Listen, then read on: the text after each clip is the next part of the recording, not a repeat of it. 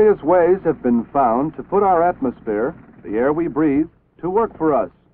Large pneumatic drills use air to drill or break up the concrete.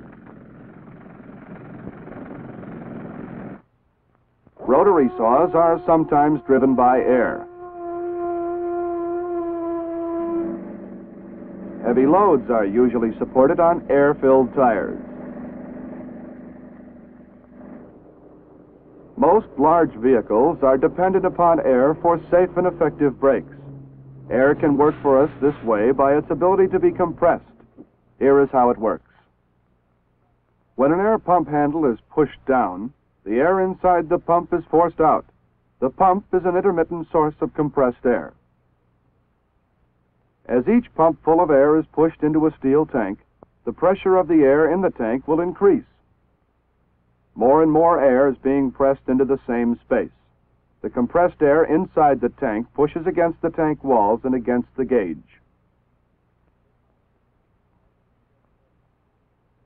The tank is a reservoir of compressed air. Even if the pump stops, the tank can deliver an even flow of air by adjusting the petcock.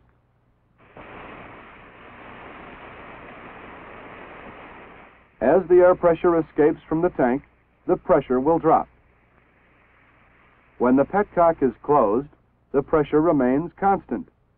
In this case, 25 pounds per square inch, the usual pressure in an automobile tire. This pressure can best be appreciated by showing its equivalent in weight, as demonstrated with this piston and cylinder sketch. 25 pounds per square inch of air pressure is exerting enough force on the bottom of the piston to support a total weight of 314 pounds. Now, 90 pounds per square inch is the pressure at which air brakes operate. By increasing the air pressure on the same piston to 90 pounds per square inch, we find it will support a total weight of 1,130 pounds. In other words, 90 psi of air pressure is exerting 1,130 pounds of force.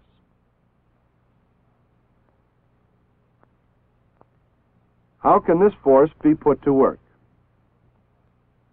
Let's insert a heavy rubber balloon into this plastic container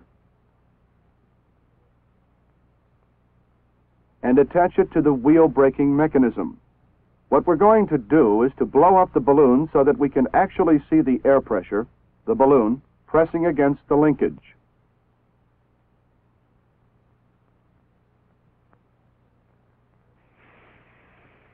We will get our pressure from the air tank, which is simulating the reservoir on large vehicles.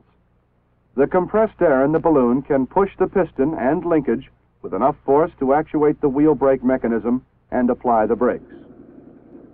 The air brake system of an automotive vehicle works just this way. The compressor, which corresponds to the bicycle pump, supplies the compressed air. It is driven by the engine. In this demonstration, we're using an electric motor. The compressed air is forced into two tanks. These two reservoirs ensure a sufficient supply of compressed air for any emergency. A safety valve is mounted on or near the reservoirs to protect the system and personnel in case excessive pressure should build up.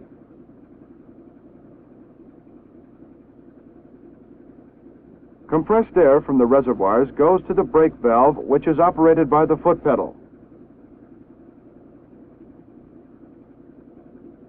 This is the brake valve, which is activated by the foot pedal. When the valve opens, air is permitted to rush from the reservoirs through the brake lines into the front and rear brake chambers located close to the wheels. Each brake chamber does the same job as demonstrated by the rubber balloon.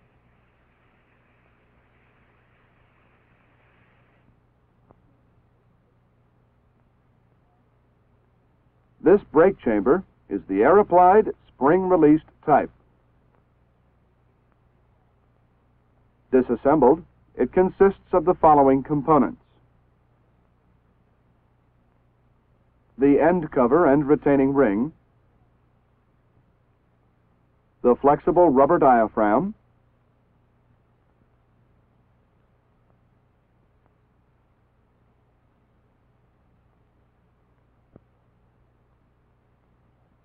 the piston or plate, and push rod. The piston release spring, the main body and mounting point. The diaphragm will move the push rod plate when compressed air is admitted into the chamber. It operates the brake shoe through the linkage. The linkage consists of a slack adjuster mounted on a camshaft.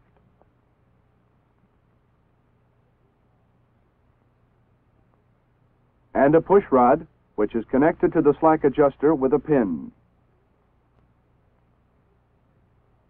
On the other end of the camshaft is the cam itself. When the push rod moves forward, it forces the slack adjuster to rotate the cam. This action spreads the brake shoes against the brake drum and stops the wheels.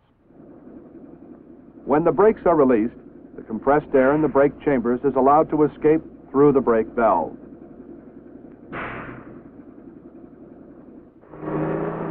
It is hardly conceivable that a load of this size can be stopped with just a little air. How an air brake system works can best be seen on this demonstration board. Air enters the system through the air breather on the compressor. The air breather ensures that only clean air enters. The compressor is similar to an internal combustion engine. Most compressors contain 2 cylinders, in each of which a piston is moved up and down by a crankshaft. The holes in the cylinder walls are the air intake ports.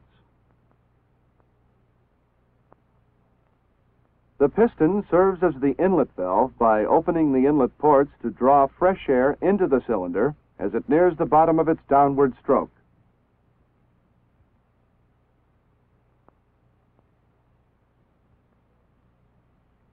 It closes them to begin air compression on its upward stroke. When the piston reaches the top of its stroke, the pressure is great enough to open the discharge valve against the pressure of its spring. This forces the compressed air through the line into the reservoir. Watch this cycle of operation carefully.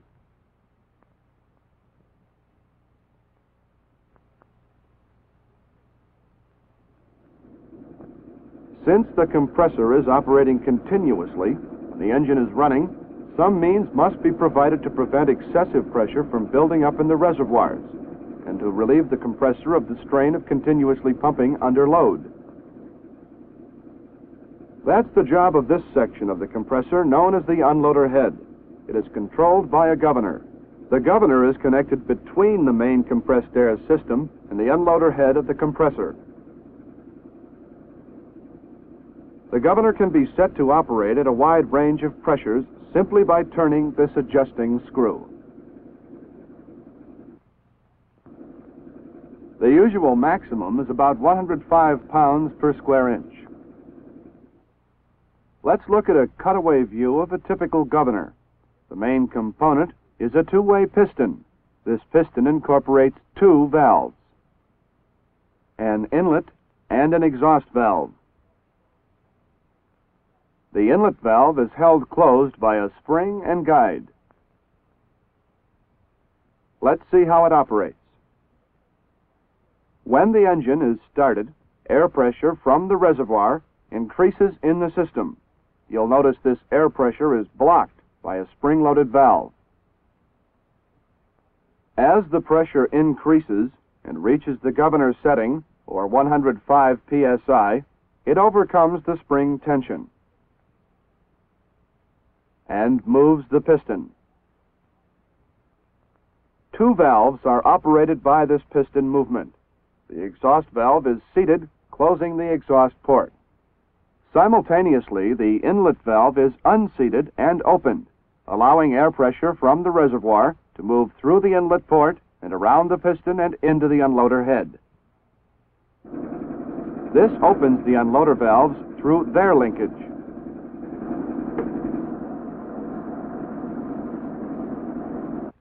When the unloader valves open, The air passes back and forth between the two cylinders through the unloader cavity. Not enough pressure can be built up to open the discharge valve against the force of its spring. Air can no longer be forced into the reservoir.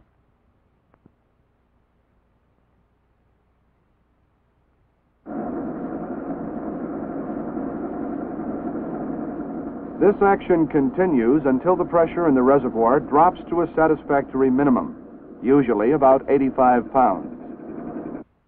When this happens, the governor piston returns to its original position. This forces the inlet valve closed and cuts off the unloader head from the reservoir pressure. Simultaneously, the exhaust valve opens, allowing the trapped air to escape through the exhaust port.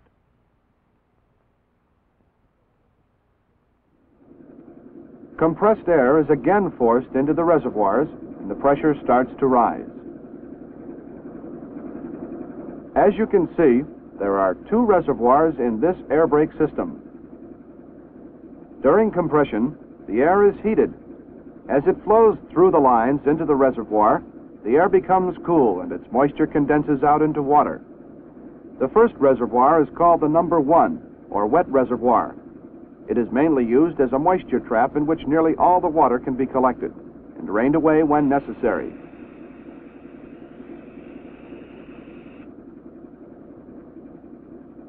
The number 2 reservoir, the dry reservoir, drains off the remaining water and supplies dry, compressed air to the system.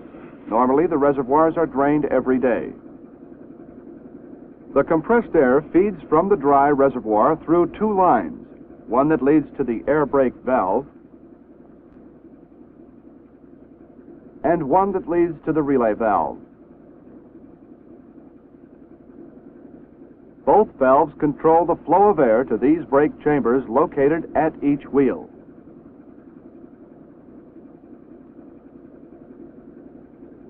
The air brake valve is connected to the brake pedal.